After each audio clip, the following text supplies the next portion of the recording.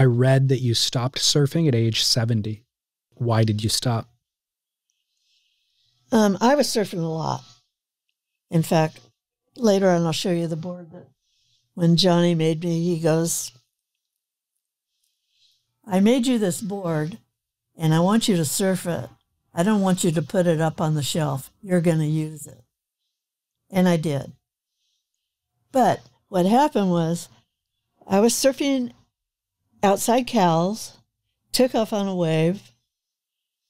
This young lady takes off in front of me, and she's just beginning. And you can always tell they take off, go to the bottom of the wave, and then stand up. Yep. I'm coming down like this, so it turns out I have to jump over her. And she comes popping up.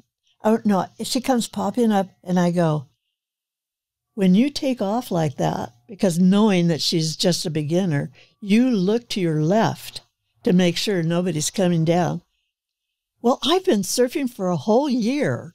Gosh. And I go, either I get out right now or I'm ready to punch somebody.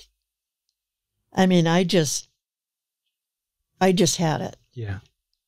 And it just kept getting more crowded and more crowded.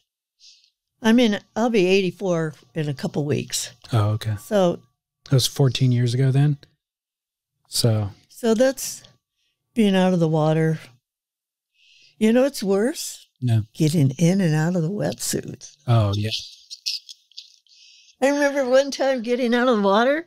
I mean, they were getting harder and harder. Thank God I never had to buy a wetsuit. I was always given one. But I remember getting out of the water, going up to Cal's stairs, and having somebody to help me get out of the damn wetsuit. A stranger? You know, and because if you can't get your elbows out, yeah, you know, it's really hard. And when you started surfing, there were no wetsuits, right? So I've got pictures of myself just in bathing suits. Even up in Santa Cruz?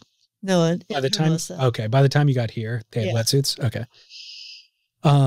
Well, so that incident is the reason that you stopped surfing at 70.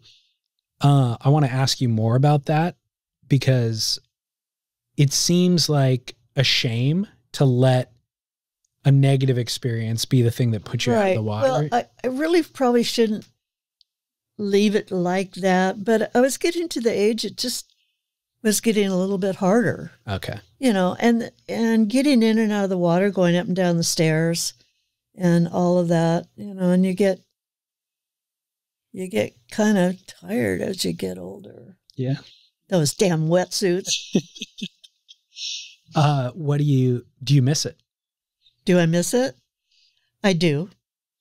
I have a pleasure of watching, knowing exactly what's going on when there's so many people just watch it and they don't understand the floaters, they don't understand all the maneuvers that are taken. Of course, that's another thing too. Those young kids coming up with all their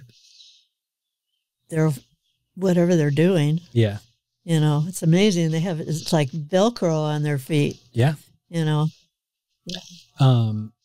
Have you found anything that services the same thing for you or that has replaced surfing in a way?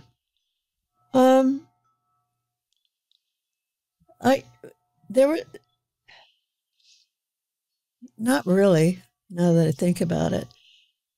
Because I just walk down and I can hang out at the cliffs down there and watch everything that's going on and mind surfing, I guess you'd say. Yeah. Yeah.